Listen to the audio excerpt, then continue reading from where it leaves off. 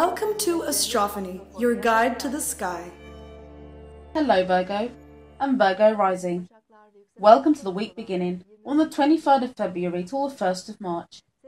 Dear Virgos, during the week, the Sun will be progressing in Pisces, and Neptune also is progressing in Pisces.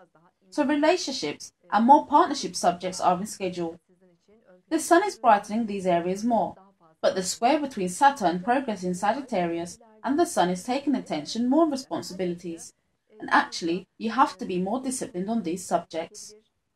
It's also possible to experience some barricades and restrictions.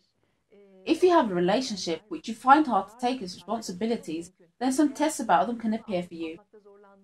You have to take care of relationships, especially with authority cases.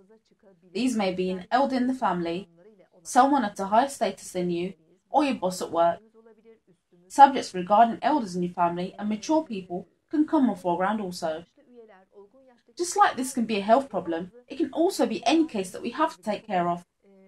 Yes, Mars and Venus will be progressing in Aries. The progression of these two signs in Aries, especially attracting attention on financial subjects and sharings with others.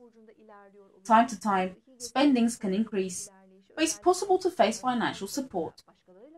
The positive aspect that Venus and Mars is going to make with Saturn is pointing out that you will be finding support in state, property and familial financial work, and that you can make long-term steady attempts.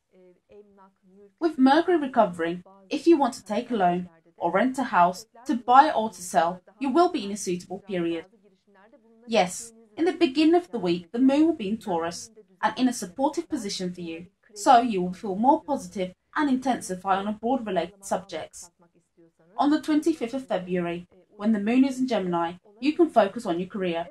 And finally, on the weekend, when the moon enters Cancer, more social and fun cases are going to be in place for you. So for example, you can spend the weekend with your mates. Dear Virgo, that's it for this week. So take care and see you next week. Goodbye.